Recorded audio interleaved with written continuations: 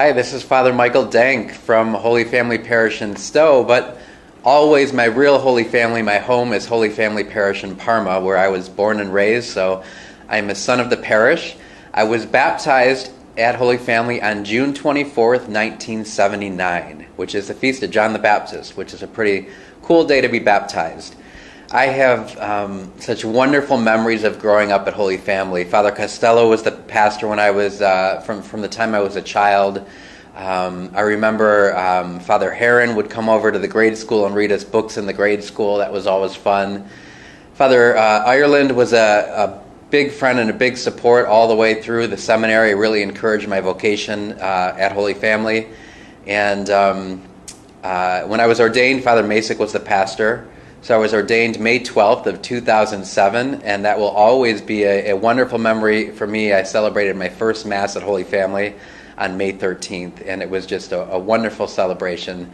I am eternally grateful to the nuns as well that taught us at Holy Family. Sister Mary Ann was the principal, and Sister Mary Ann, when I was newly ordained, I began saying Mass at the convent in Bedford. And little did I know, but Sister was there. After my first Mass, I thanked all the nuns. The Vincentian nuns were the nuns that taught us. When I was done with Mass, I thanked them. I said, Sisters, thank you for my vocation. This is like a Mass of thanksgiving for the Vincentians who raised me. And I said, it's because of you that my vocation was here. And at the end of the Mass, they said, Father, we want to introduce you to somebody very special. And they said, it's Sister Mary Ann, your principal. And my face kind of flushed because I was a little bit afraid of Sister Mary Ann when I was in grade school because I spent some time in the principal's office. But she came up to me and she gave me a big hug, wrapped her arms around me, and she said, Father Michael, I am so proud of you and I love you so much. And I said, I love you too, Sister. So that was a great memory. I loved our Adoration Chapel. When Father Costello built the Adoration Chapel, I loved being able to go there and make holy hours. I would do that so often in my high school time and college years. That was a place that was a place of refuge for me, especially when I was getting a little bit off course before I went into the seminary. I could always go to the Adoration Chapel and pray. Grade school was wonderful there. Such good experiences with all my teachers and students.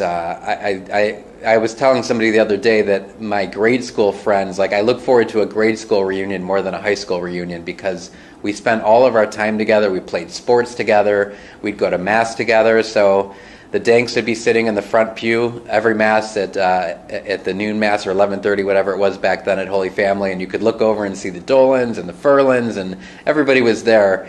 So it really was a family. It was a wonderful family for me. Love the festivals. Those were just great memories and great times. And every time I pull into the parking lot at Holy Family, I feel home.